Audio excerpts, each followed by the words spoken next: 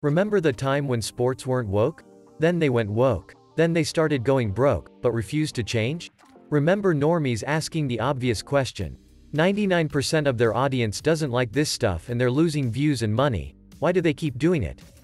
And the people ahead of the curve replied with the obvious answer. Because you're not their audience anymore. It's time to acknowledge that, for now, you aren't Infinity Ward or Activision's target demographic. In fact, their target demo doesn't even play video games. Modern Warfare 2, Warzone 2, and the entire COD line have become primarily two things. Financial instruments or vehicles no different than stocks, real estate, cryptocurrencies, government bonds, or other methods that maximize ROI. And testing grounds for technological solutions aimed at maximizing metrics ultimately designed to increase profit.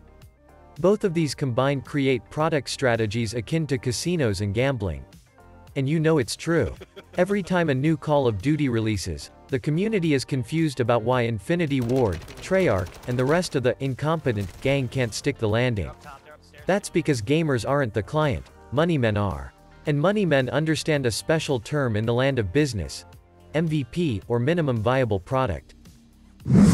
In other words, how cheap and barebones can my product be to barely make it into the market so I can start making money? No more, no less. It's why the stock market up until very recently was flooded with SPACs. They don't actually do anything except raise a lot of money. It's why the bar for creating, hyping, pumping, and dumping the newest animal food fusion cryptocurrency is so low. You guys want to buy my new Hippo Koi coin?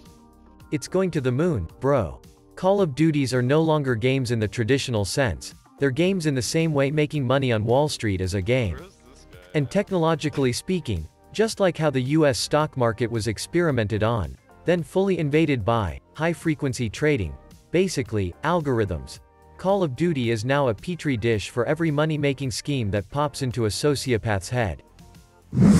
SBMM and EOMM prove this.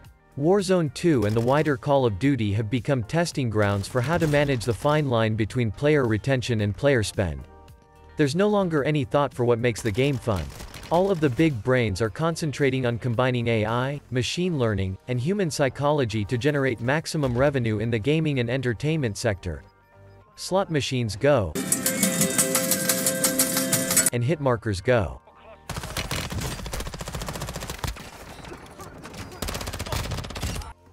And it feels so good.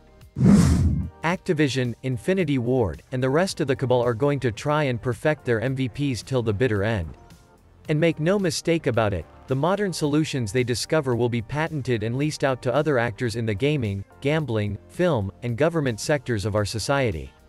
Here's a bit of hope though. We all know. The COD community's rhetoric on the state of the game and its systems is heating up. Even COD influencers are complaining. There's gonna be consequences, right? Drop your thoughts in the comment section. Don't forget to give the vid a like and subscribe to the channel, and as always, stay cool, gentlemen.